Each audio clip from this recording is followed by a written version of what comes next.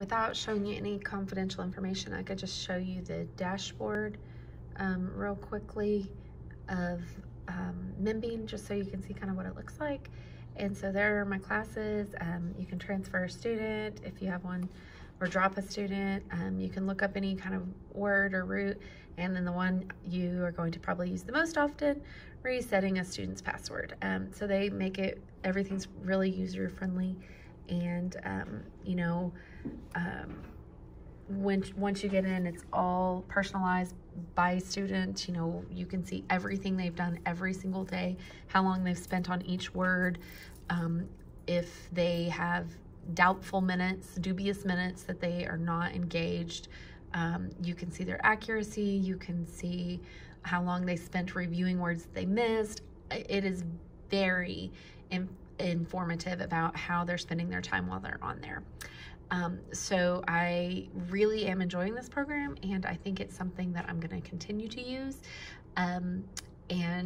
Just because vocabulary is something that is so personalized, kids are all over the place as far as where they are in their vocabulary development, and this meets them right where they're at, and can track their progress, and they can see that daily. So I love how much this incorporates blended and personalized learning. In 7th grade. So let me look at the 7th grade test and see kind of if I can make some sense out of that. So I looked at the 7th grade test, and what I found there was you did better across the board in 7th grade. And of course you didn't take a test last year because of COVID. So this is our last data that we actually had. This one's the lowest one, but it's still not very low. Like you were performing a lot more consistently across. So what I was wondering is, you know, if reading comprehension is somehow with vocabulary, you know, like if the vocabulary on the test sometimes causes problems for you. What do you think about that? I mean, I think it does, because I guess I just have to like be explaining things more like detailed. Okay, so more explanation sometimes helps for that. So this is kind of where I thought, okay, well maybe some vocabulary intervention would maybe help sort of get you a little bit higher on all of them, since it sort of depends on the year on what year, which ones come easier. And sometimes that's just, you know, the selections they happen to give you on the test, right? Like sometimes they're interesting and sometimes they're really, really boring, right? So let's look at what you've put down for your SMART goals. So what did you put down for your goal? To raise my accuracy by 10 or 5 points. Okay. Is that going to be a measurable goal? Yes. How are you going to know that? How can we measure that goal? To see what Membean says. Okay. Like the accuracy. So it tells you. It'll Yes. tell you daily what your accuracy is. Do you think that's an attainable goal? Will you be able to get to that goal? Yes, by practicing every day of the week. Okay. And is this a relevant goal for you, do you think? Like, will you use this? Yeah. Like having, I guess because sometimes I don't use things in the right way. So like having better grammar and using these words more wisely. Okay. And how long do you think it'll take you to raise your accuracy by that amount? A week. Okay, very good. Those are excellent goals. So I'm gonna stop the video right there, and we'll come back after we've tried this. This day you didn't even miss any.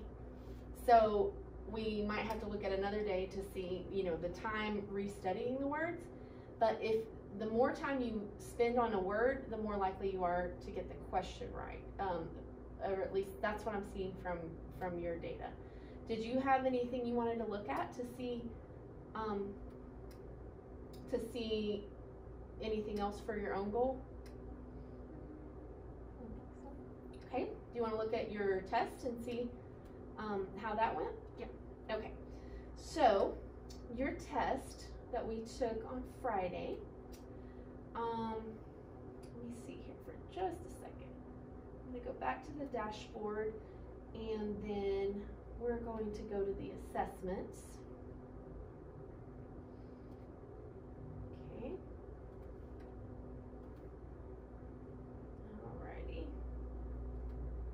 so we're gonna look at your test and it'll show me your questions, right?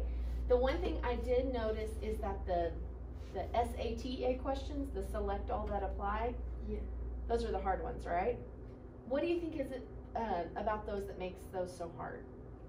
I guess sometimes I overthink it and think it's like more than one question. Mm-hmm. So I pick like 3. Right, because you think there's no way all of them could be. Yeah. Or on that one you picked 3 and it was really only 1. But then sometimes it's the opposite way, right? And like all of them are there. But you got this one right. So that one must have been a word that you were very familiar with. So next time if we do this again, I'm going to put fewer SATA questions on there because I don't want the question style to be the problem, right? Like I don't want it to just be a confusing question. I want it to really be testing if you know the words or not, right? So I will do that because I think that's going to help, because the only one that you really missed that wasn't an SATA question was this one right here. And so, I mean, we can go back and say, like, how many times have we seen these words? Is this something we need to spend more time on those particular words? But overall, I was pleased with your score because you had a passing score for this assessment. And so I felt pretty pleased with that. How did you feel about that? I felt good. Feel pretty good about that? Okay. And honestly, like even your assessment was higher than a lot of your accuracy days. Like your accuracy has been improving, but your assessment is even higher than your average for your accuracy. So you tested really, really well. I think, you know, you should pat yourself on the back. You met your goal for last week, right? So did you have any questions or comments about this? Nope. Okay. Well, thank you so much for helping me, and I hope that it was a good experience for you. Yes.